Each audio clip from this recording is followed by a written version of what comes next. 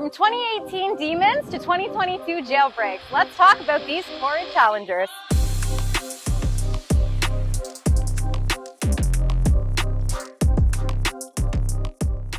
So you made it to our video, you're loving what you see, you've got to make sure that that button below says subscribe. We give away a $250 gas card to one lucky subscriber every month, and it could be you. So you're going to get great content, you're going to get a chance to win some money. What could be better than that? Let's get back to the video. Now, while both these beasts boast the absolute craziest performance and power, there are some slight differences. Today, we're going to go over the 2018 Demon that we see here, and we're also going to be reviewing this 2022 Jailbreak behind me. And at the end of the video, I'm going to tell you what the main differences are between these two powerful monsters. So let's get to it. Now, this 2018 Demon is number 3003 in the 2018 new build. And this is quite the immaculate vehicle that we have here. So under the hood, we're gonna get right to it. Under the hood, we have a 6.2 liter SRT supercharged Hemi engine with an 8-speed torque flight, high performance automatic transmission. While the Challenger typically pumps out 808 horsepower, when equipped with a $1 Demon Crate package, your Demon will be strapped with a special engine controller to unleash its full potential under the hood and allow it to cover a quarter mile in 9.65 seconds at 140 miles per hour. Now, while this Demon looks like most Challengers, do not be fooled. It actually takes 115 parts that they need to change to make this Demon the absolute monster that it is to be street legal. But we're gonna get a little bit more into that later. Now, the Demon actually sports 18-inch whole shot aluminum wheels with drag strip tires on it, which actually grip the road better.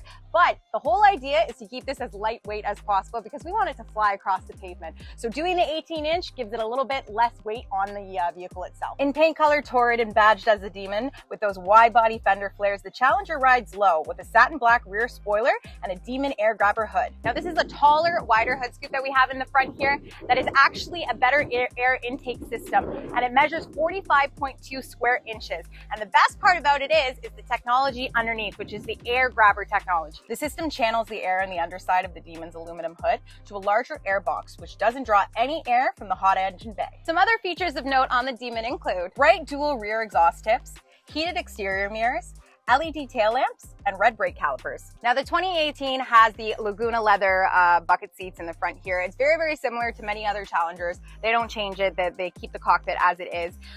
But you actually have these Alcantara suede inserts that travel all the way to the door. We've talked about this in other videos before, but the Demon is top of the top, creme de la creme, so you wanna make sure you have the best of the best in it. Adding on the leather rear seats at the time gave your rear passengers child seat setup, front and rear luxury floor mats, and a 60-40 split folding bench with rear seat armrest and cup holder. You have to add on the comfort and audio group though to really amplify your Demon. It's going to give you an upgraded Harman Kardon 18 speaker sound system, bright pedals, front and rear floor mats, front heated and ventilated seats, and a heated steering wheel with power tilt telescoping steering column. If you add on the Demon vehicle storage package, you're gonna get a car cover and a Mopar battery manager to ensure your baby stays in mint condition even after all these years. All right, let's move over to the 2022 Jailbreak. With 807 horsepower and that 6.2 liter under the hood, the Jailbreak goes head to head with the Demon standard horsepower and matches the wide body stance with the fenders and suspension. Now, like the Demon's performance capabilities, the Jailbreak also has some similarities, which include an SRT power chiller, launch assist, and SRT performance pages. Not everything comes standard though on the Jailbreak, so things like the 3.09 rear axle